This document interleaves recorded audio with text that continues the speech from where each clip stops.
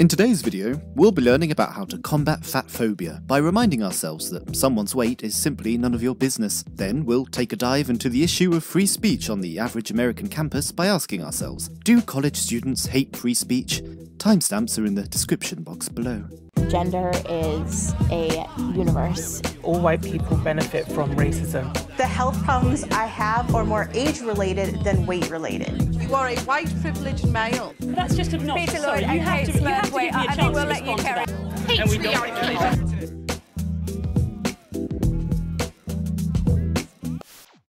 Hey, look at me. Look at this tum. I ain't do this for no good reason. You gonna look at this tum. Do I have to? Do I really have to? So here are some of my weird thoughts and the things that I've gone through when I've been in public, just being fat and living my life and eating. Did you guys hear that? That was the chair. I did not fart. I do not fart in public. Ladies do not fart. That was the chair. Sure, Jan.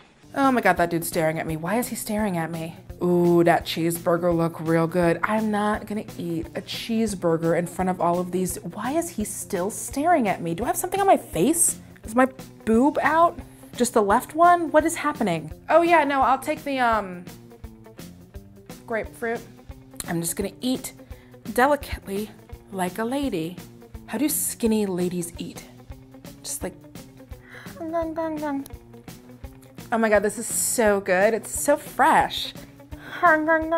Recently, The Guardian published a special article entitled Diet Advice and Tiny Seats, How to Avoid 10 Forms of Fat Phobia, and they give us this helpful list. Step number 1. Avoid saying phrases such as, wow, haven't you lost weight? Because when we stop using this kind of language altogether, we create an environment in which people of all sizes can coexist without a sense of weight surveillance. Step number 2. Avoid selfies taken from above. Try documenting yourself at different angles. Step number 3. Avoid tiny seats in restaurants. If you're going to dinner with a fat friend, check images of the restaurant's interior to make sure there are sturdy chairs without armrests and non-stationary tables and chairs if cramped booths are the main seating option, because the restrictive size of seating is what's called structural fat phobia. Step number 4. Avoid romantic discrimination. Step number 5. Remember to interrupt instances of bigotry whenever you see it on public transport and planes. Step number 6. Remember that professional and formal wear do not come in plus size. Step number 7. Overcome fashion double standards. Step number 8. Overcome the fear of being seen in public with fat people. Step number 9. Avoid giving unsolicited weight loss advice.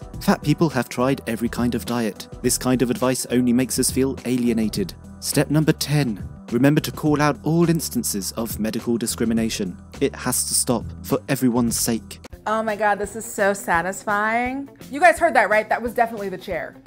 Sure, Jan. So those are some of the thoughts that I used to have when I would go out to eat with friends. And here are some of the thoughts that I have now when I go out and I'm eating with my buds. My chair sounds like it's farting. Do you guys hear that? Oh, hey, yeah, hi, thank you so much. Can we please get another round of mimosas? That sounds dope.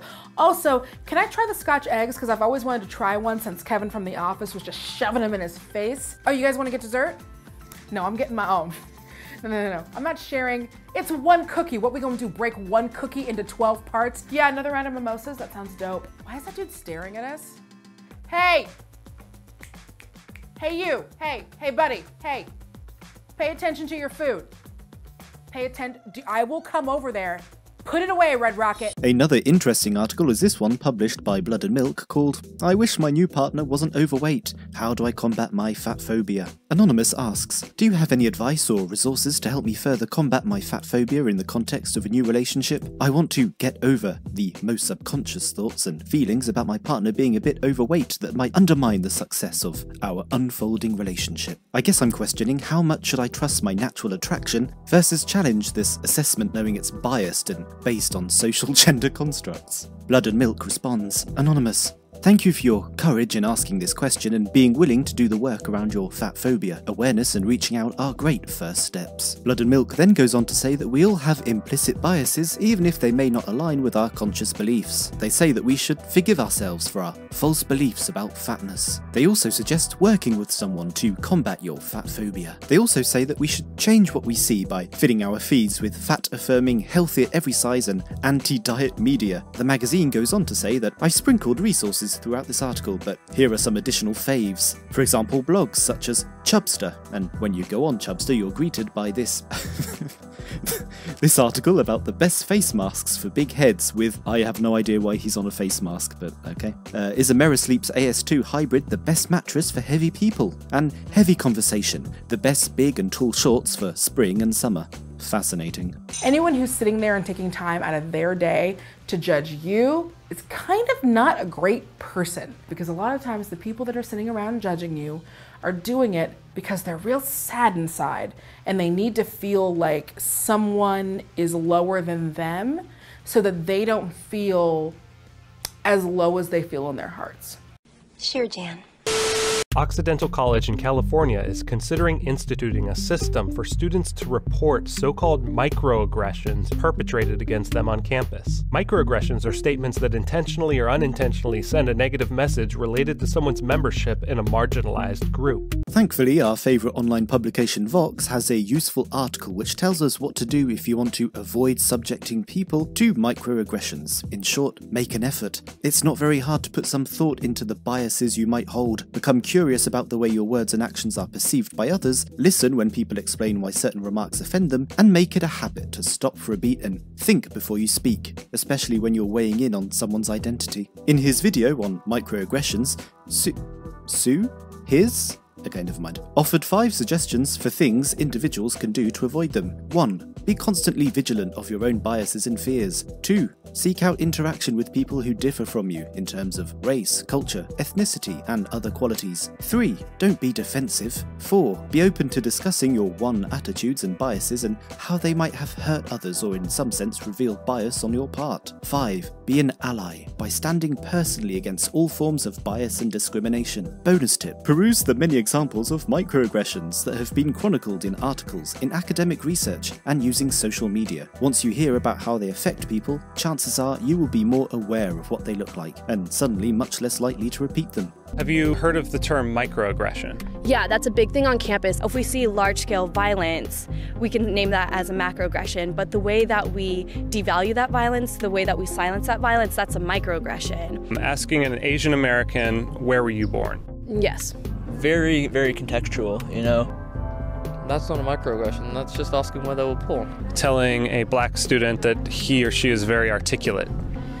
That is, yeah. Yes. What about saying all lives matter?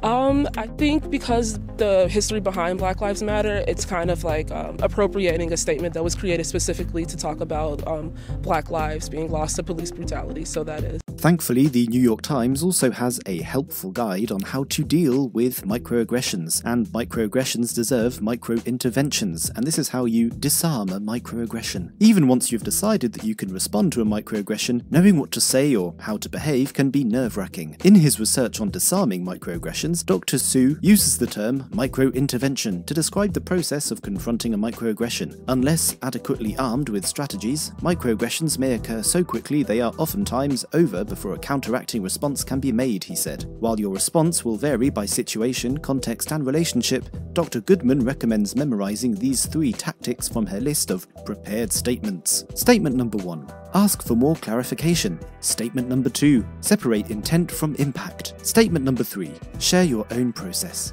I'm colorblind. I don't see race.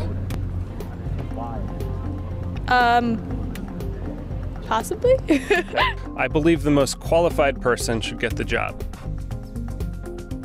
Qualifications aren't really the only thing you should consider when hiring someone. If you're saying that the most qualified person is someone who is not a minority or not of a religion you believe in, then yes, that'd be a microaggression. Or, now, here's a radical thought. How about hiring someone that's qualified and well suited to the role rather than simply hiring the wrong person for the sake of diversity and being inclusive? It's a stretch, I know, but I may be onto something.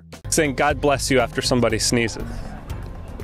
Oh, that would be a microaggression because of different religions. Yeah, it could be a microaggression to someone who doesn't believe in God. Do you see any downside to creating a database full of statements that faculty and students make to each other in terms of protecting free speech values on campus?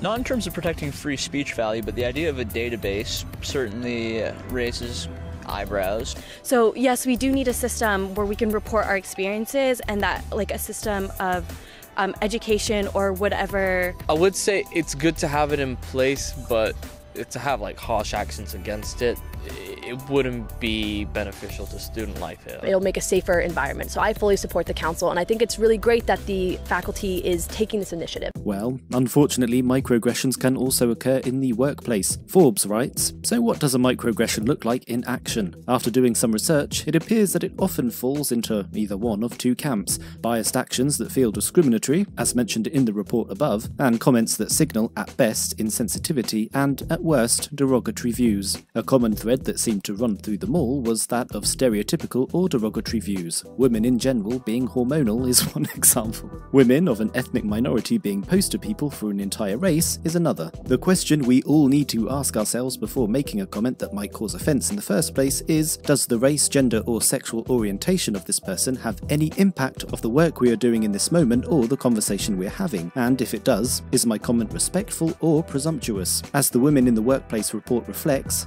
microaggressions can seem small when dealt with one by one, but when repeated over time they can have a major impact. The resulting repercussion is that women who experience these microaggressions are 3 times more likely to regularly think about leaving, meaning the impact for businesses goes far beyond just the relationships within them. This is something to consider when next conversing with a colleague who differs from ourselves."